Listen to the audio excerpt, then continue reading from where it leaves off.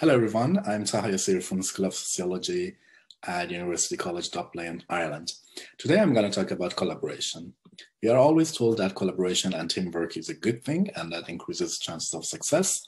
If you search such terms on Google, you will find thousands of images like this one, which shows groups of colleagues who seem to be very happy working together and just smiling like there is no tomorrow. In complex system terms, we are familiar with concepts such as collective intelligence and wisdom of the crowds, where the collective emergent outcome of a system is better and is more accurate than the best of the individuals in the system.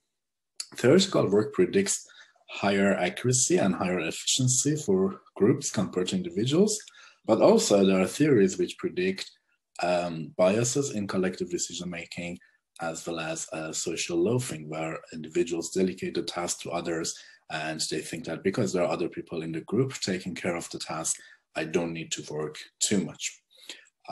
In pop culture, we have proverbs and sayings such as two heads are better than one, which suggests collaboration is good. But at the same time, we have things like too many cooks spoil the broth. Here I have an image of too many cooks and none of them looks happy and no one smiles. I think the broth is spoiled in this case. We wanted to have an experimental approach to this question, and we turned to a real-world citizen science project. In this citizen science project, contributors have to categorize images that are automatically taken from a national park in Mozambique called Gorongosa, and determine if the image shows an animal, what type of animal, and what does the animal is doing, and so on. This is not an easy task. The animals look very similar, and a non-expert cannot distinguish them easily. However, after a few trials and after a few minutes, you start learning the differences between animals, and then you can more accurately categorize these images. We split the individuals into two groups. One group were trained on a very specific set of images of a specific set of animals, and we used the same set in the testing stage, but the other group were trained on a more generic set of animals, and we expected them not to perform as well as the other group when they arrived to the testing stage, because they are not specialized on the type of animals that are more common in the testing set. Well, first of all, this is what we get from the experiment. Actually, we see that people who were trained in targeted sets, and from now on we call them experts, perform well, their performance increases, and they improve all the way towards the end of the experiment. Whereas the generally trained individuals, or we call them non-experts, from now on show a massive decline when they start the testing stage. Even though they recover a little bit, they never show the same performance as the expert group.